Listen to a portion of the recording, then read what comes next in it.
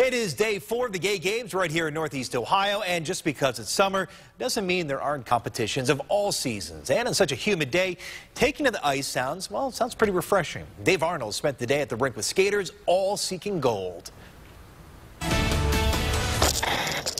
Living a day in Rachel Durbin-Nowicki's skates, from her blade's perspective, is made easier by her polished form and determination on the often bumpy ice here at Serpentini Arena at Winterhurst.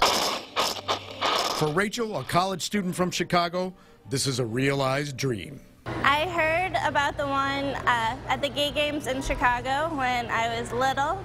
I went there to support my two moms, and I knew that I always wanted to go to the Gay Games as an ally then, and now that I am out, I'm so excited to be here. There are plenty of events for every level of skater here.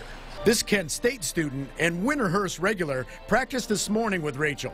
Her competitive event later, a smooth routine of successful spins and jumps. I've grown up with a lot of friends that have been gay and have had to deal with coming out, and it's been difficult, so I'm here to show my support for them, and they said it's one of the most inclusive sporting events in the world, so I figured I might as well take part of the huge event that's being here in Cleveland in my hometown. This New York City couple worked their ice dance routine.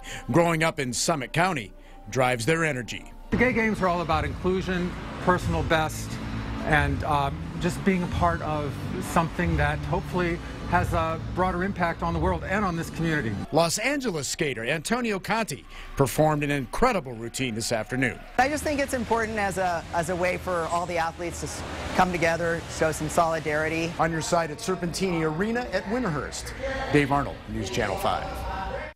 And officials tell us the skating medal ceremony took place after 4 today. You can go to newsnet5.com for links to the Gay Games results.